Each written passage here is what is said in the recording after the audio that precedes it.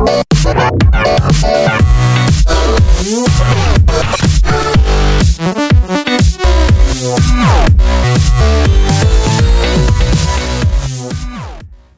guys, it's Andy from Pro Digital Gear.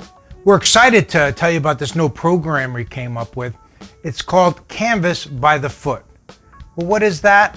Well, with Epson's new natural canvas coming in the different finishes of matte, satin, and gloss, many people have been asking for sample sheets that they could print on to see what type of canvas this is. Well, we came up with a program that is Canvas by the Foot. You can purchase canvas in 2 foot increments. The minimum order is 6 feet, and you'll be able to test and see what you like. It's simply go to our website, prodigitalgear.com, and click on Canvas by the Foot, and you'll see all of our pricing there. The other benefit we thought of as a consumer, we put ourselves in your spot and we say, how is it that I need to make one canvas print? Maybe it's 40 by 60. And you don't want to spend upwards of $200 on the roll because you have one print to make.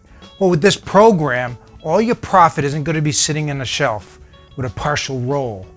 So you can order what you need. We're also going to give you a glimpse on what's in the very near future for Pro Digital Gear.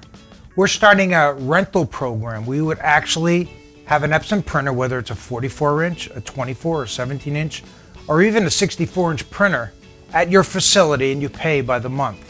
It's a rental fee. So we're excited to be able to offer you that program. You'll hear about that in our future e-blasts.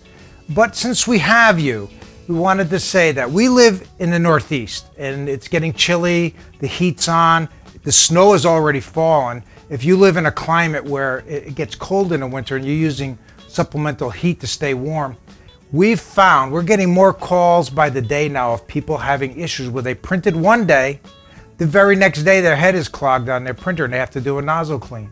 Well, think of this. Is your printer by your baseboard heat? Many people have it against the wall. Just behind their printer is a heat source. That's going to dry your heads out. Or is it possibly by a forced hot air duct? That too, as soon as that heat gets clicked on, is like a hair dryer and it's going to dry out your heads.